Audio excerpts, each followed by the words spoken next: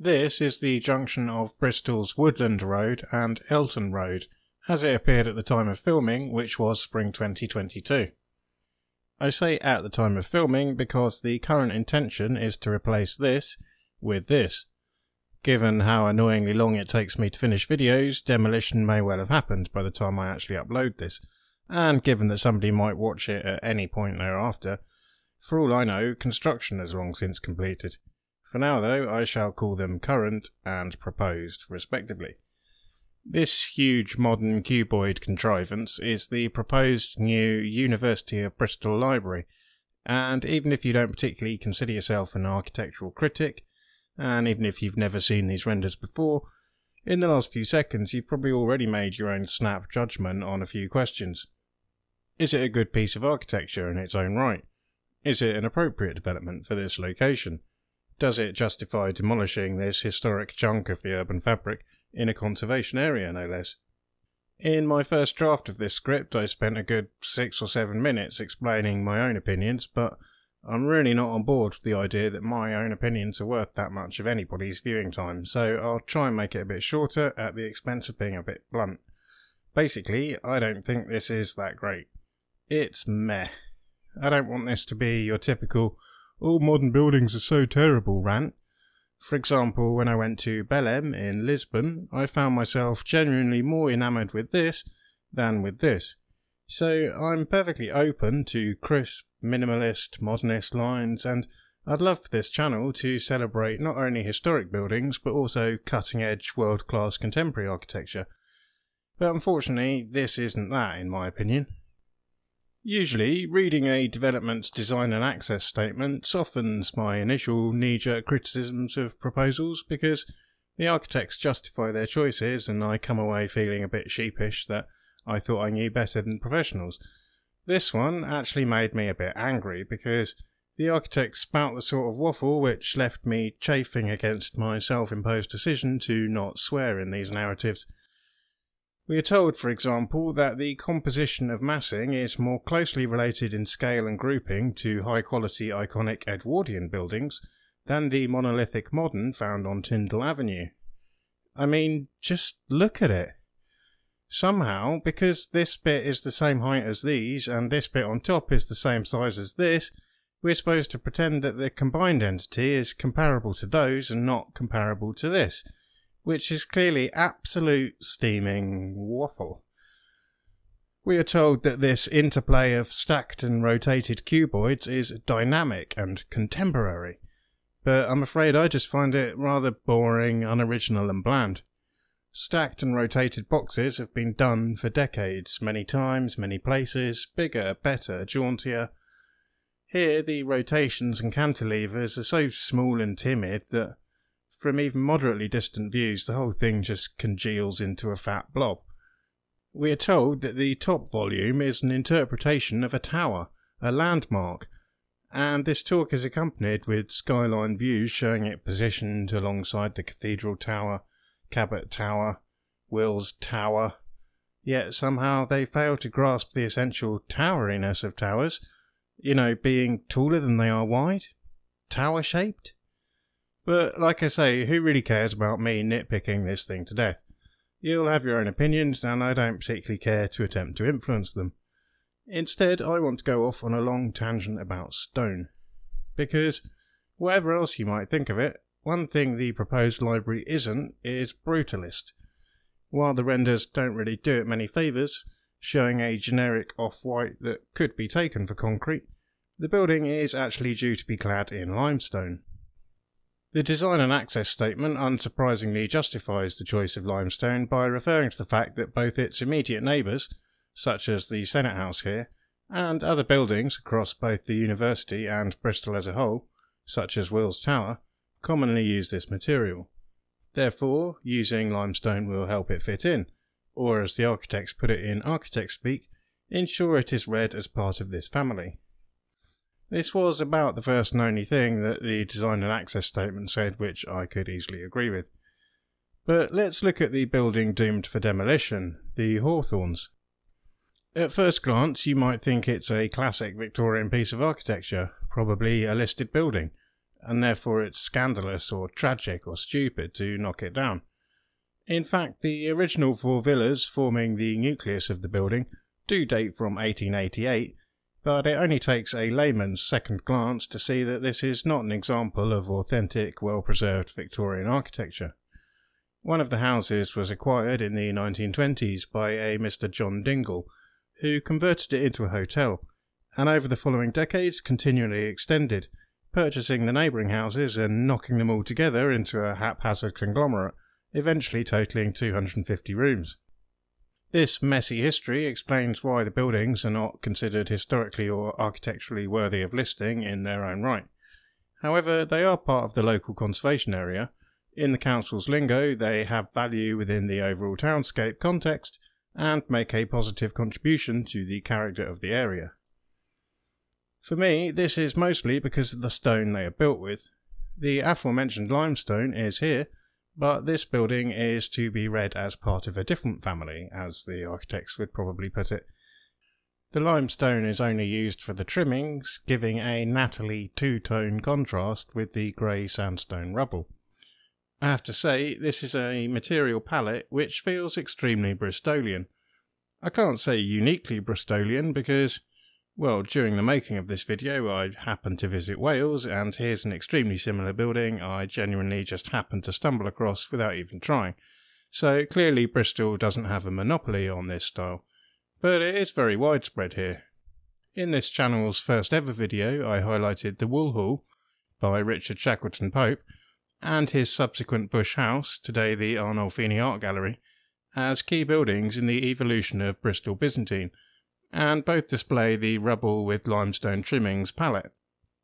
But to focus on one or two big famous buildings in the city centre would be to rather miss the point of the role that this stone combination plays within the urban fabric here.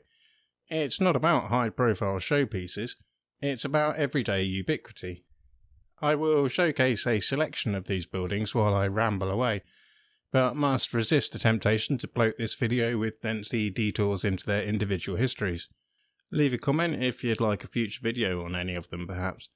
Suffice to say, these examples cover a full spectrum, from numerous churches and chapels, to schools, hospitals, railway stations, industrial buildings, pubs, and of course housing. What could be more vernacular, more en masse, than housing? But to me, there's something about this style which is more deeply Bristolian than just a matter of mere statistical prevalence. Pretentious overthinking bit of the video alert, but to me there's actually some sort of cultural resonance between this material palette and the spirit of the city. See, that gorgeous limestone is almost certainly Bath stone, quarried near Bath just a short distance up the River Avon, where they like it so much they built the whole city from it.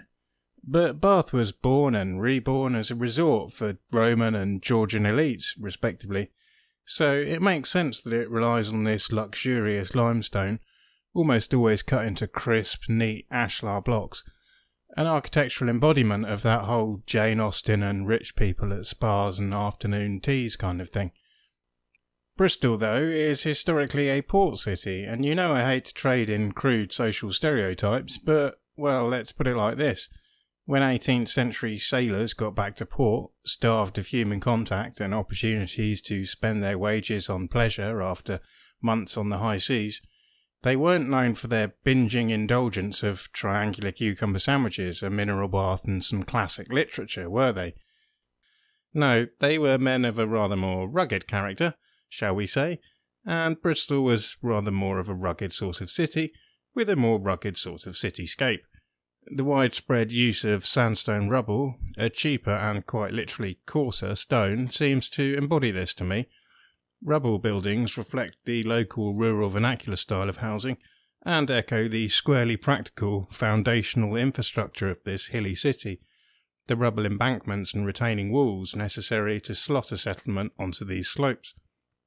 Where Bath's smooth, neat neoclassicism pandered to the upper-class tastemakers perhaps from London or even Paris, and whose aesthetic ideals ultimately harkened back to classical Rome and Greece, Bristolian rubble rather ties back to more local West Country pragmatism, a vernacular tradition of working people like fishermen and shepherds looking to root some shelter on the jagged cliffs or wind-blown moorlands of this region. But before we get too carried away with all the dewy-eyed romanticism of working-class localism, remember we do still have those limestone trimmings. Bristol may have been a bit more of a rough-and-ready working man's kind of place than Bath, but it was a city more of merchants than labourers, a kind of petty bourgeoisie who were definitely neither parochial nor lacking in aspirations and ambition. Adding these formal, fancy coins, voussoirs and cornices to the otherwise rustic Rubble constructions seems to be an architectural embodiment of this character. Bristol, this combination says to me, was a practical working place, but don't mistake that down-to-earth quality for any lack of wealth or learning or disregard for pride and prestige. For someone who was criticising architectural waffle a moment ago, I'm producing a lot of my own waffle about this stone, but I guess what it comes down to is that even though the Hawthorns is, in itself, a bit of a mess, the fact that it's built from these materials makes it very much part of the fabric of the city, which makes its demolition more regrettable than its own architectural value might suggest.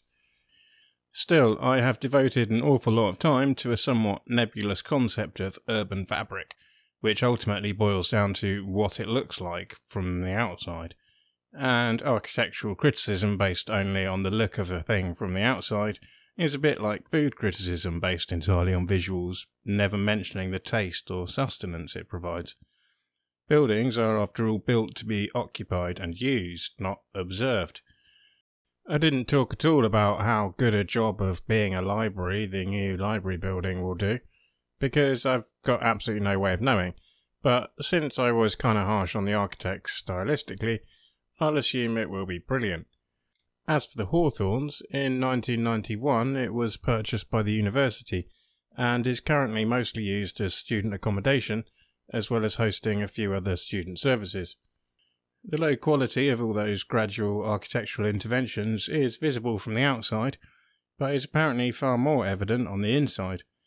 A resident student there wrote a piece in the student newspaper in 2020 entitled "The Hawthorns' accommodation is not fit for people," bemoaning collapsing ceilings, broken plumbing, confusing internal layout, regular false alerts from the fire alarm system, and so on and so on.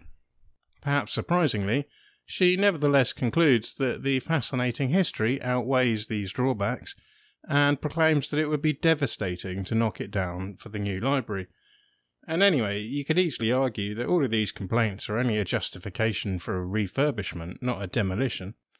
But they do illustrate the folly of looking at some pleasant historic stone exterior and assuming it must be priceless architectural heritage, something only the recklessly stupid would think to demolish. It's an equally valid perspective to consider the building to be struggling to be fit for purpose, and to have very little historic architectural integrity to outweigh that rather fundamental requirement of a building.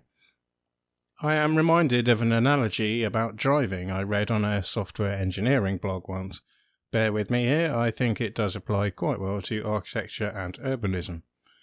In a nutshell, it says that when you're driving in snow, anyone going 10-20 miles an hour slower than you will have you thinking there's some kind of idiot. It's hardly even snowing. The gritters have done a good job. No need for this snail's pace. Whereas anyone overtaking you 10-20 miles an hour faster, you will promptly label a maniac. Don't you realise it's snowing? Are you trying to get us all killed? So it is with the pace of change and development in cities and the matter of architectural preservation. In a way, there's arguably very little extremism on the spectrum. You'd struggle to find a single person in 500,000 here who would endorse knocking down St Mary Redcliffe to build new flats or offices. But you'd also struggle to find anybody who would insist on preserving and restoring some derelict 60s concrete lump like the old sorting office near the station. So everyone is somewhere in the middle. Everyone has a line where a building is too commonplace, too ugly or run down to defend from demolition and replacement, but everyone's line is drawn in a slightly different place. We hear a lot about polarisation these days, often from the standpoint of two tribes that are standing on a notional left or right of a spectrum, and faced off across a seemingly empty middle ground.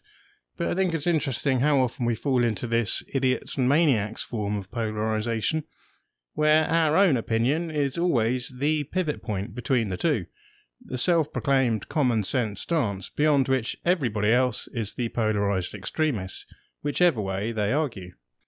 Some would look at a project like this and say, they want to demolish a historically unique synthesis of Victorian and Edwardian architecture, a quintessentially Bristolian piece of urban heritage in a conservation area, to build some jarringly modernist abomination that dwarfs the neighbouring residential streetscape. They must be absolute maniacs.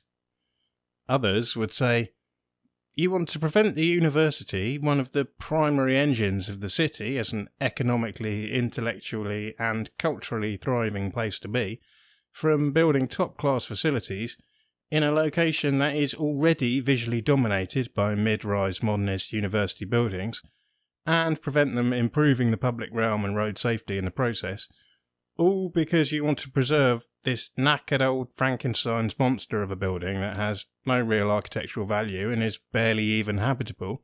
You must be a complete idiot. The thing about making YouTube videos is they feel awfully permanent and irrevocable, to the point I'm always frankly paranoid about saying something that crosses a line. It's one thing to deploy comic hyperbole if ranting about an ugly building with some mates down a pub, but with this medium I really want to avoid labelling anybody either an idiot or a maniac, even implicitly. That's probably part of the reason why I'm being rather fence-sitting about the quality and appropriateness of this building. Another reason is that I'm genuinely struggling to decide which side of the line I come down on. And in analysing my thoughts on the topic, I can't help feeling my decision is a lot less reasoned than I'd like to pretend it is. Much as I might pontificate on the values of heritage and so forth, I have to admit it probably comes down mostly to how much I like the proposed new building. I suspect that had it been some Zaha Hadid or Calatrava level of excitingness and wow factor, as per my completely subjective personal taste, I could have produced a video systematically arguing that the Hawthorns was too muddled and mediocre to really warrant protection, and that cities need to change to prosper, and the economic and architectural boost delivered far outweighs the sacrifice for fairly small and insignificant people, blah blah blah blah blah. But because the proposal is so underwhelming to me, I find myself unable to convince myself of all that, let alone anybody else.